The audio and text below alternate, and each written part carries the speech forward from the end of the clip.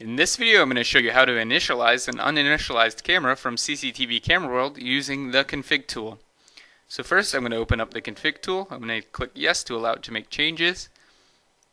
Here we can see that we have an NVR and an IP camera on the same IP address.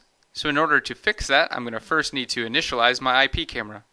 So in order to do that, I'm going to go ahead and check the IP camera. If you have many uninitialized IP cameras, you could also do them all at the same time using this config tool and the initialize button.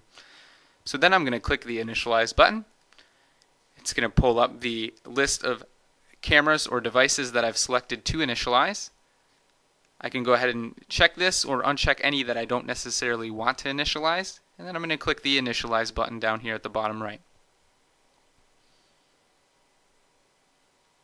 It's going to take a few moments to get the information from the camera, and then I'm going to go ahead and type in the factory password that we use.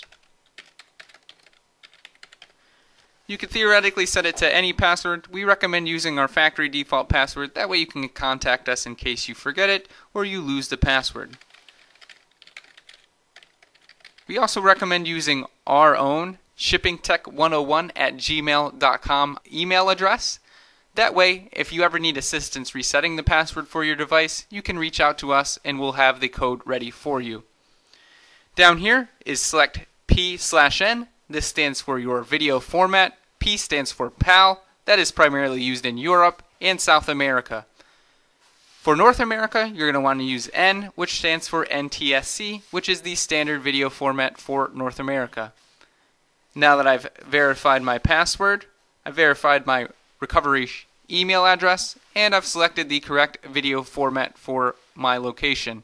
I'm going to click the next button.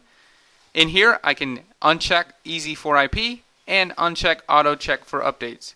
If you plan on using P2P or Easy4IP to connect to your device, you can leave this button checked. Otherwise you'll have to re-enable it inside of the settings on your camera. But we cover that in another video. We'll click the OK button, and it will take some time to initialize this device. So you can see it didn't take too terribly long, and I get a green check mark telling me that the camera was successfully initialized. So I can close out of the details window that I got to by clicking that green check mark, and then I can click the finish button.